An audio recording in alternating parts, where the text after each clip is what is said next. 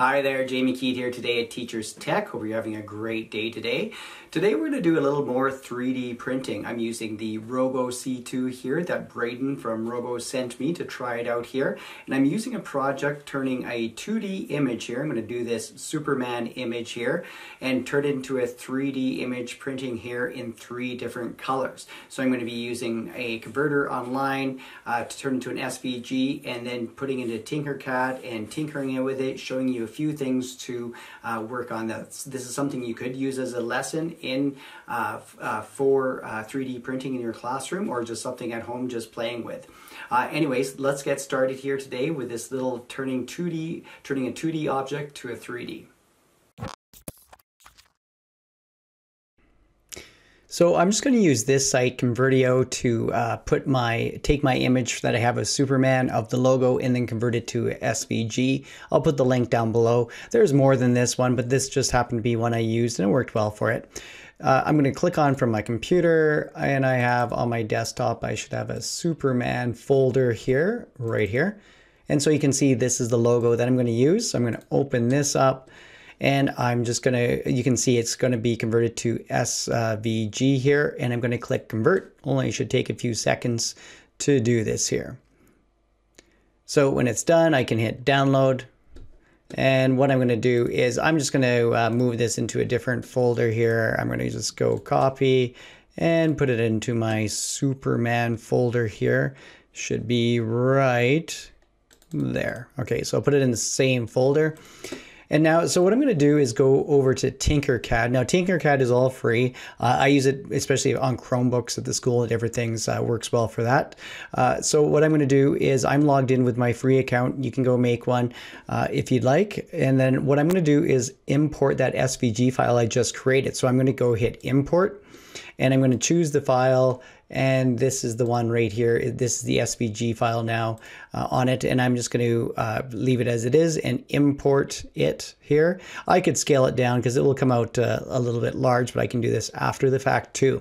So when it imports, you can see how large it is. I'm just going to click on it, hold down my shift key and shrink it down in here so I can put it, just make it a lot smaller to work with here. So you can see now how it's kind of given a 3-dimensional feel to it here. So I'm going to even go a little bit smaller on this one. Again, I'm holding shift to keep everything kind of the same here.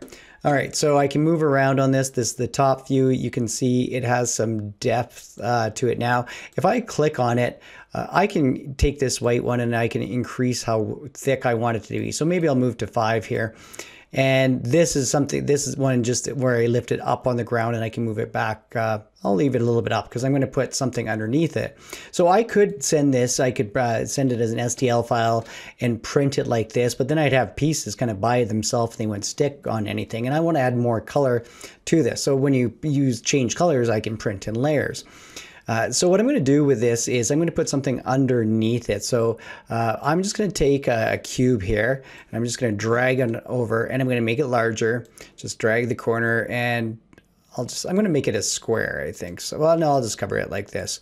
So I'm going to change my view here so you can see I don't need it this thick. So I'm going to maybe make this, I'll make this about, just leave it as 5 for now. And then one thing nice is sometimes when I print stuff, I'll go back and change stuff after and see. I'll scale it down to different sizes to see how it came out. So now you can see kind of I have this on top of the red. Let's turn this to yellow here just so it looks more like the Superman logo. So I could print this. It would print, on a square one, and it would look pretty good like that. So, but I want to add a few more colors on it. So I'm going to do something different here. So what I want to do is cut the edges here. So I'm going to take this another box and I'm just going to bring it to the side here.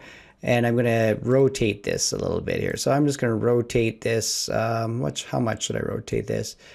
Let's rotate it. I'm going to get it close and I'm going to bring it to the side here. I can adjust when I click on this again. You can see I'm going to put in a certain number here. Let's see if I put a 5 in.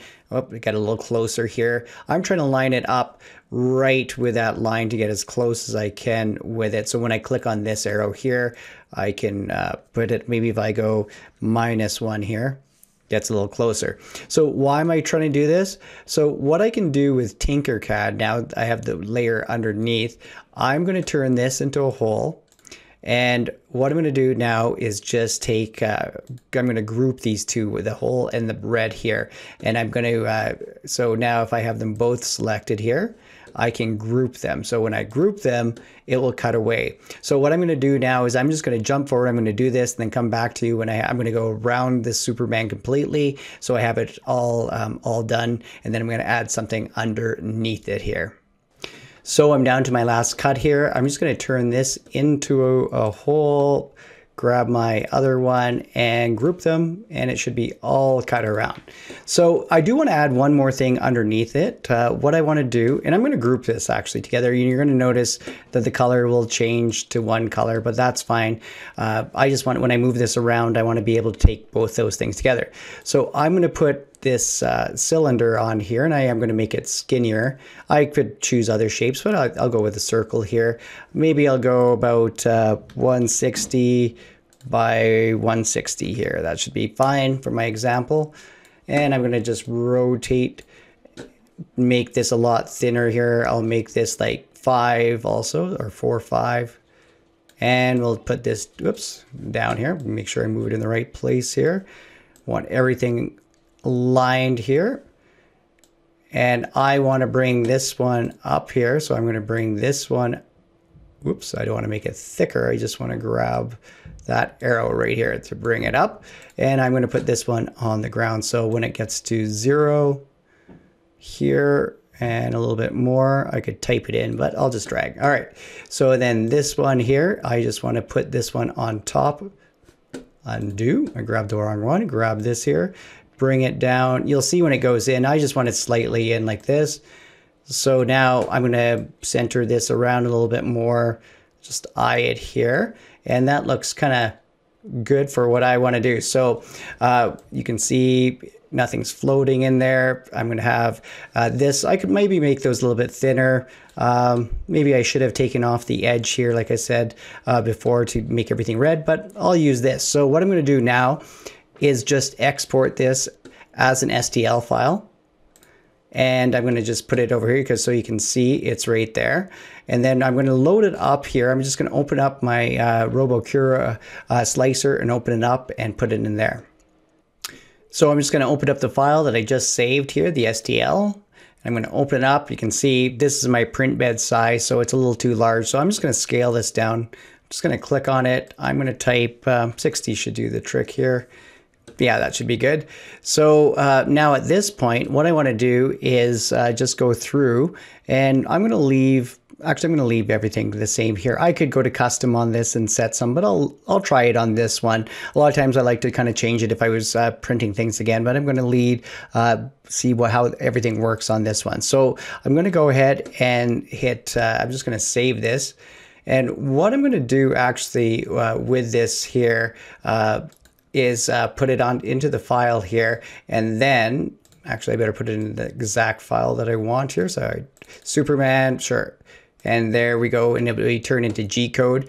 But what I'm going to do now is actually put it into my Google Drive, because I actually don't have this computer set to print from here. So I'm just going to use my phone here. And if you're wondering, you could use my, take a look at the other video that I have about printing a lithophane. I kind of show you the whole process of printing on the phone to the Robo C2 here. So I'm going to go new, and I'm just going to go file upload. And here it is here, the G code. And now, once this loads up, I'm going to take out my phone and hit print, and it's going to be sent to the printer, which I'll do in a time lapse for you right now.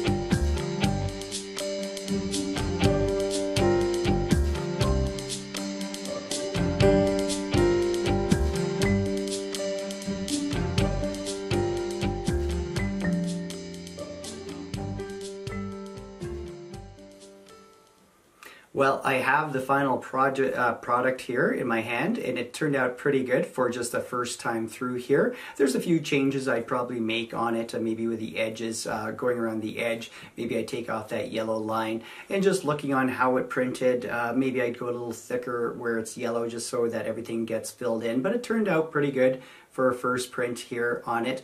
Maybe some on the adhesion on the bed too. It just didn't quite stick well, but I got away with it and it didn't move around or anything like this. But like I said, this is a fun project that kids like to do. They can take home this stuff after, and it can get them interested in 3D printing here. And one of the things I like is just the constant change and practicing with 3D printing. I like making the mistakes in it and trying to fix them and just tinkering with everything all the time. So if you liked what you saw today, make sure you try this in your classroom if you're doing some 3D printing. If you're interested in the Robo C2, I'll put an affiliate link of mine down below in the description here. But thanks for watching this week. I have more 3D printing to come. Check out my other video on the lithophane printing here if you want to know how to turn a 3D photo in something you can print on it. So that's all for this week, and I'll see you next time.